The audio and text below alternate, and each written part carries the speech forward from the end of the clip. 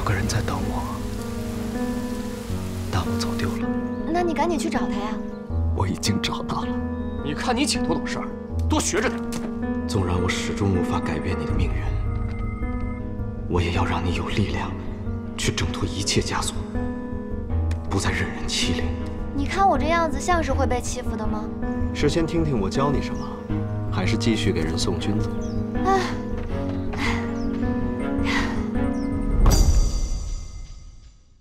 宫、商、角、清角、止、语、变宫，每一个错音和错音之间的间隔都指向了《诗经》的某一个位置。这样你就可以神不知鬼不觉地传递消息了。那我岂不是要把整个《诗经》背得滚瓜烂熟啊？当然了。可这些东西对我又没有什么用。等你用到的时候就晚了。秦风无衣，第32字。 是，可以吃饭了。烤鱼。喂，快背。别渴了，别渴了，快，喝点这汤。谢谢。我来。你这咳嗽老不好，多半是因为每天讲话太多了。上次咱们说到射手座了吧？射手座，你是不是该学点武艺防身啊？这个我可教不了啊。那你可小瞧我了。好，哎，好。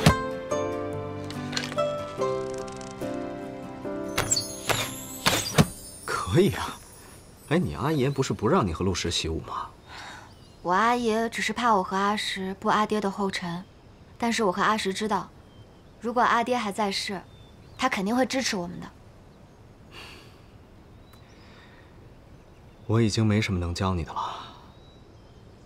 还剩最后一课。最后一课。阿渊，不好了，阿石他出事了。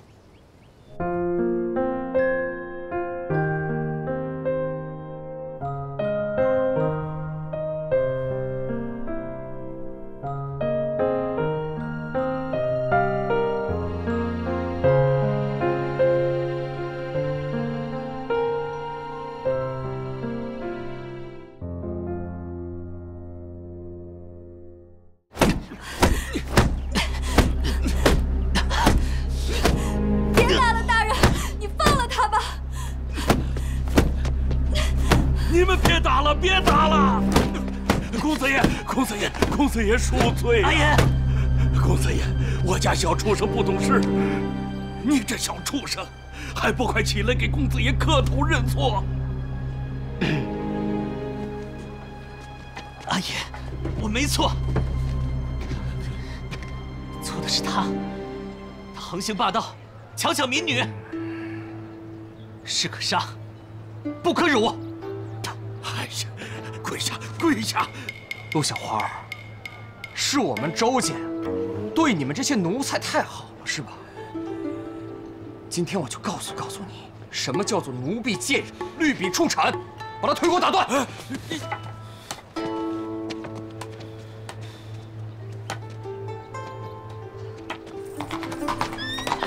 住手！你们这是干什么？你是谁呀？ 这位大人是，我爹，是本州木监。哦，原来是木监小公子。这位军爷有何指教啊？你们谁是陆石啊？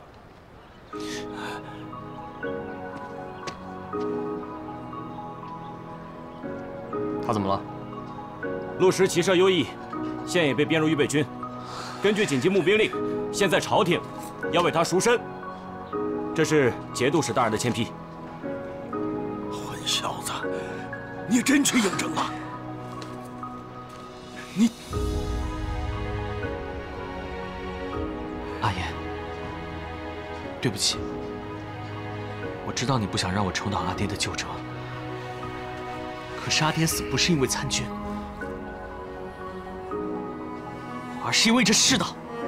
若这世道不变，总会有人无端受迫害。我要参军，我要当上大将军，我要改变这世道。陆小花，就凭你，还想当上大将军，改变世道？我呸！不就是个预备军吗？连前线都上不了。这位军爷，这陆石啊，作为一个奴才，他不忠于主子，又怎么会忠于将帅呢？这凭证啊，我就大概扣下了。凭什么拿我东西？凭什么？就凭你是奴，我是主。我不答应，谁敢带你走？还给我！这事因我而起，我跟你走，你别难为他。姑娘，晚了，你们这些人都是卑贱的神奴。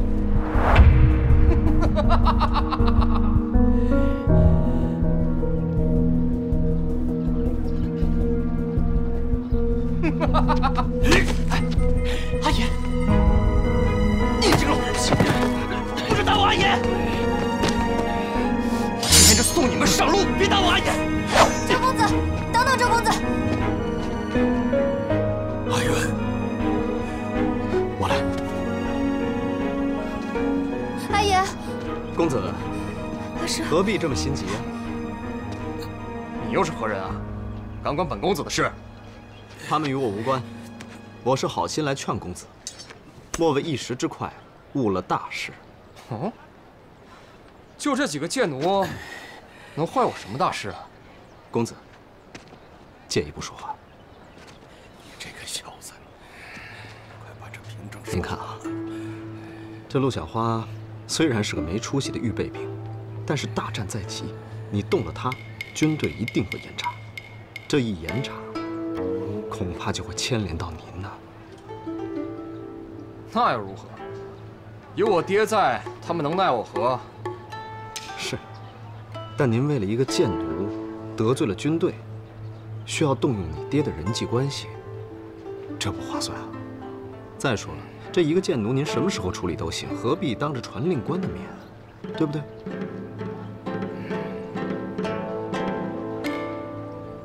你说的好像也有几分道理。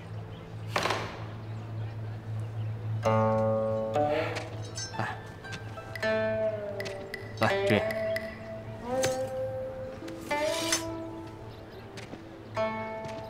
那行，陆小花的罪我可以改日再定，但这姑娘我必须带走。公子，这姑娘可对您心中有恨呢。您把她留作枕边人，不怕她伺机报复吗？那我把她卖到窑子去。周公子，等等。俗话说有恩报恩，有怨报怨。这姑娘呢，对我家有恩，所以阿渊也想报恩。哦，陆妹妹，那你是想？我想代替这姑娘。陆渊，阿姐，好啊，此话当真？此话当真，不过我有个条件。哎，陆妹妹向来听话，我自然是有求必应的。你说，我不能做妾，必须明媒正娶。好，那我就明媒正娶。公子，这恐怕不太妥吧？有什么不妥的？就这么说定了。不过，我也不是傻子。你说，你要是跑了怎么办？不如这样，陆妹妹，在我娶你过门之前，你先跟我回府，怎么样？公子不安心，那我自然会让公子安心。但是阿渊有个条件，在未过门之前，公子必须以礼相待。好，我答应你，一言既出，驷马难追。那未来夫人，我们回府吧。阿姐，阿姐，你谁呀？你拦着我干嘛？你阿姐让我们相信她，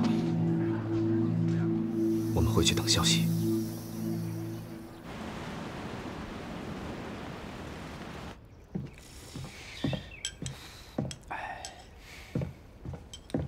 陆大哥，沈公子去木间府附近打探消息，怎么还没回来啊？他让我等等，这等一点消息也没有，怎么等得下去啊？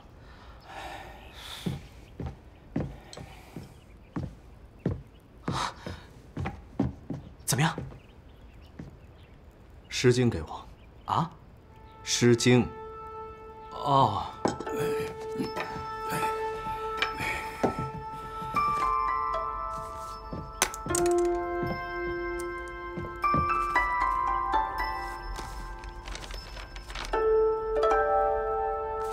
可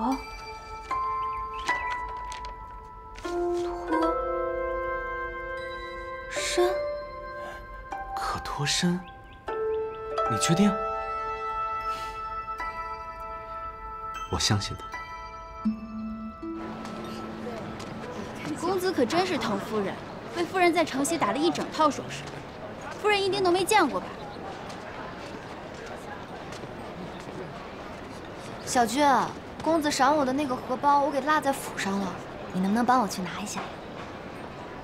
可公子说了，要让我寸步不离地跟着夫人您。要不夫人您随我一起回去吧。小军，你以后会是一直跟着我的。如果这点事儿你都不帮我办的话，以后我还怎么用呢？对吧？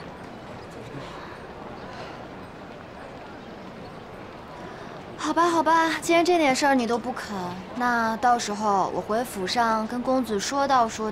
没有，夫人你别生气，小军这就帮你去拿。那你快去吧。是。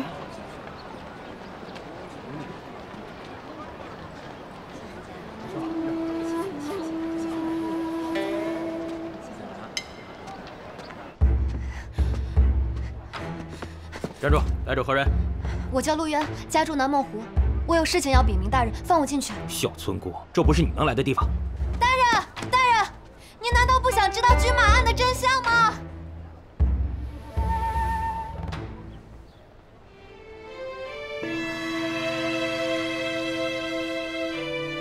什么人在外面喧闹？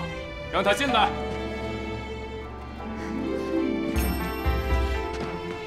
节度使大人，节度使大人。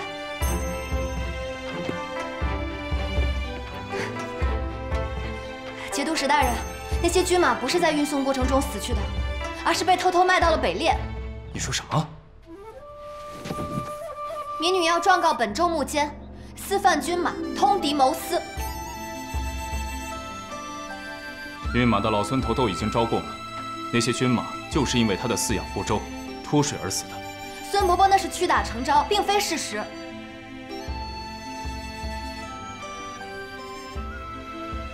你都知道什么？都说出来。木间私通北列，以一匹军马150两的高价卖给了北列。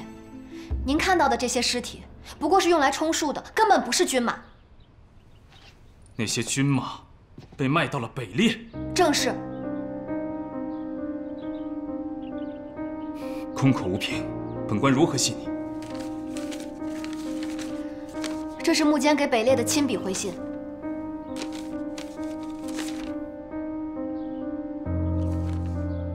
您只需要对比一下木间大人的笔迹，便可以验真假。起来说话。多谢大人。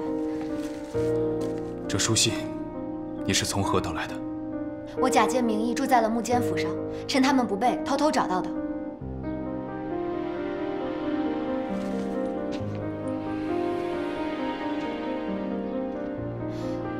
我知道这背后官官相护，层层包庇。您有所忌惮，民女理解。不，我只是在想，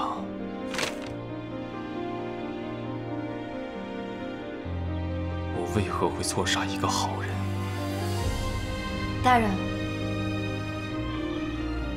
我李庸20岁高中魁首，10年期间连月10级。时至今日，我心中的愿景始终没有变。我最恨的就是这帮国之蛀虫，贪官污吏。我李庸绝不会让他们毁了大圣。阿石啊，这匹马以后就归你了，你一定要好好努力，早日编入正式军呐！哎，来了，这不是那个周家公子吗？该死，活该！没想到不仅连日欺压我，大战在即还通敌叛国，太过分了！小道消息，听说那陆家姑娘凭借一己之力打入了州府，混得如鱼得水，不出半个月就找到了罪证，现在不仅全身而退，还把他们一锅端了。是吗？嗯。活该！就是。人在做，天在看，真是报应啊！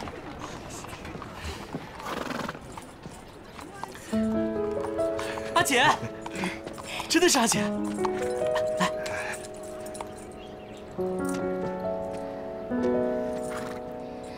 后发制人，釜底抽薪，都是你教我的。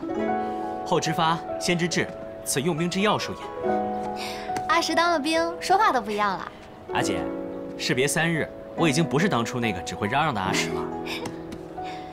我先带马儿进去了。嗯。走吧。看来你已经可以独当一面了。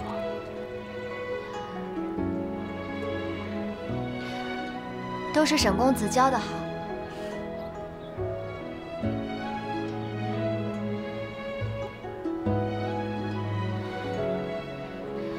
有些话，终于有机会跟沈公子说了。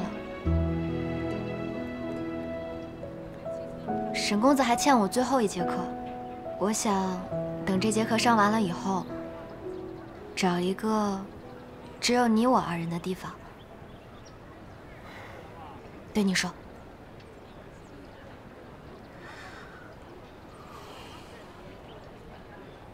这最后一刻，便是断舍离了。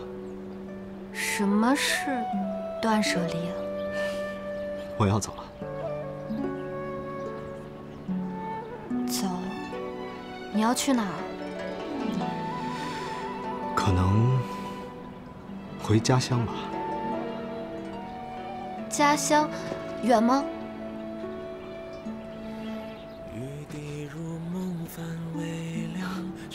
远，可能很久都不会再见了。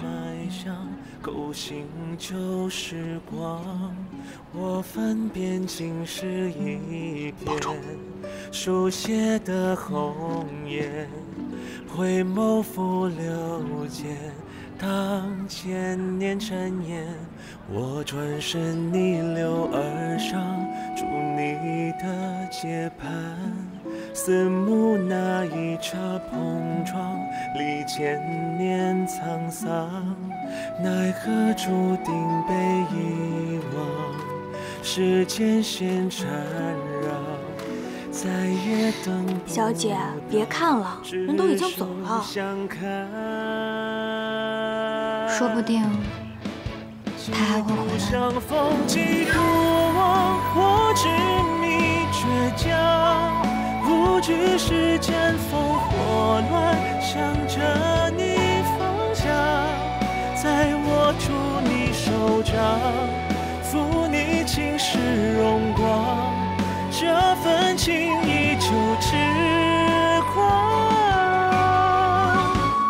几度相逢，几度望，拂去你泪光，从时候是写不下有我的序章，愿自情不沧桑，站在故事终章，再与你初见模样。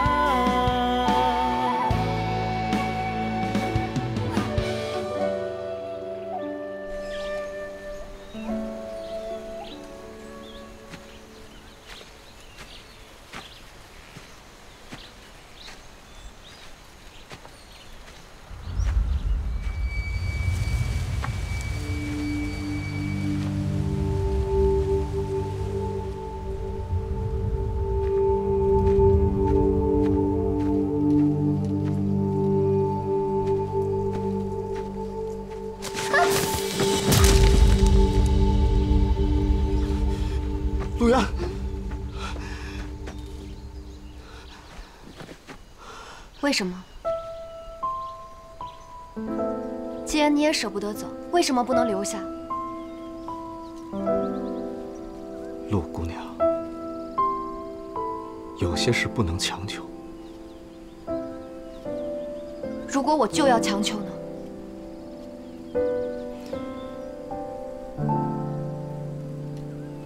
没有结果的事，强求有什么意义？有些事并不是你想就能如愿的。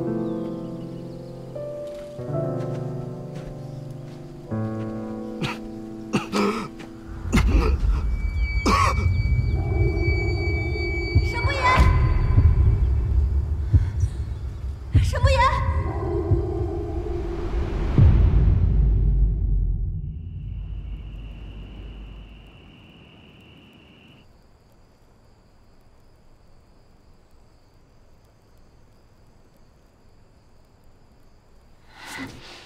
没有结果的。沈不言，你根本就不知道未来会发生什么。没有结果的，我们被困在一个逆向的时空里了。鱼在水中游。你说什么？是为也是头。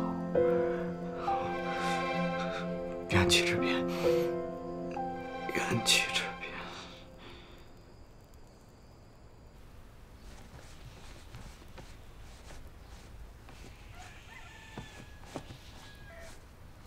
这都好几天了，沈公子怎么还不醒啊？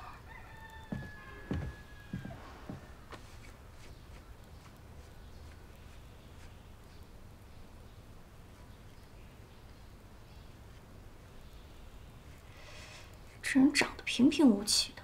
也不知道小姐看上他什么了，还没陆大哥长得好看。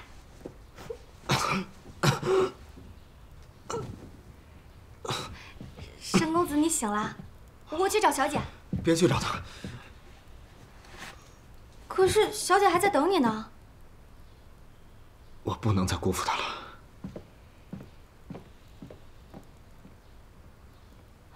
啊，沈公子不会是有家室的人吧？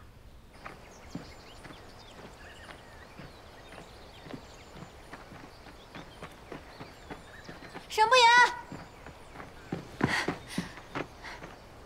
沈公子竟是如此懦弱之人，连当面告别都不敢吗？抱歉，陆姑娘，在下实在有要事在身，礼数不周，还望陆姑娘不要见怪。沈不言，你站住！